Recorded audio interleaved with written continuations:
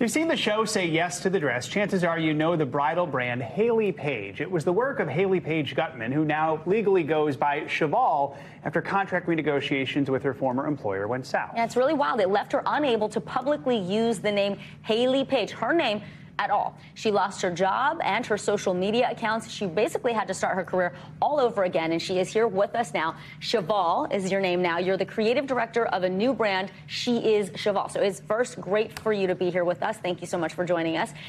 Take us through sort of your tumultuous journey. It really is the story of an entrepreneur, but things also went sideways. So tell us about how you got here. So I signed an employment agreement as a head designer with my former employer when I was 25 years old without a lawyer.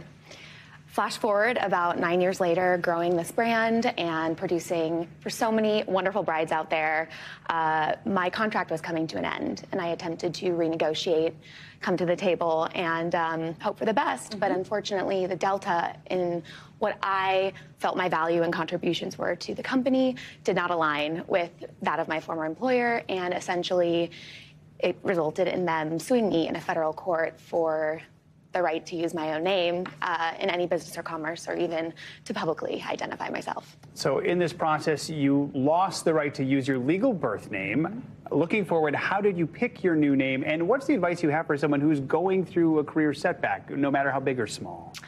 I think having a forward momentum is a big thing. Just believing in your purpose, and that progress every day is so important. So for me, while it was very upsetting, I felt like being a victim of circumstance would be much worse than moving forward with my life. So I chose the name Cheval, which is the French word for horse. Yeah. And I've always identified with the imaginative qualities of unicorns and Pegasuses, and coming from bridal, it just felt very sentimental. But it also had this bit of strength to it. It almost has a masculine spirit, which I love the idea of just being powerful and running against the wind, but also leaving some sparkle along the way. Yeah. Yes. So in October, you made a big career pivot. You went from designing dresses to now designing shoes. Talk to us a little bit about some of the lessons that you've learned in this process. I mean, you are a serial entrepreneur. We wish you the very best. What would you tell other women or people who are in that position? I think reframing is so important, and choosing where your energy goes. I really focused on what I still had. You know, I'm still here. I might not be able to use the same identifiers that I'm comfortable with, but I still had these amazing connections to the women and the small businesses that I've met over the years. And that really brought a level of enthusiasm and just accountability in my skill set. And while I had to change my trade, I really focused on things that I could bring to the table. You know, what are these skills that I have?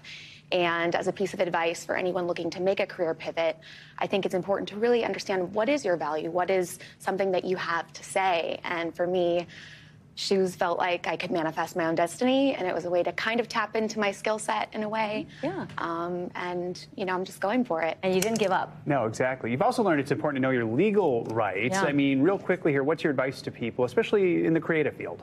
Definitely hire a lawyer. I'll say that, number one. I think it's important to also look at, you know, what you want out of a contract. And if you're finding that, you know, the general statement is, we'll figure this out later, or this is something we can negotiate later, you maybe want to avoid that. Yeah, that might not be in your best interest. It's in there, because circumstances can change, and you want to have the variables in control in some way that a gatekeeper isn't preventing you from doing something. And there's some buzzwords too, like perpetuity. That's a scary one. Yeah. And then you'd want to limit your term, you know, how long you'll be in the contract for. All right, Cheval, thank you so much. Creative director of She is Cheval with some great career advice. We appreciate you joining us. Thank you for having me. Yeah, good to meet you. Thanks for watching our YouTube channel. Follow today's top stories and breaking news by downloading the NBC News app.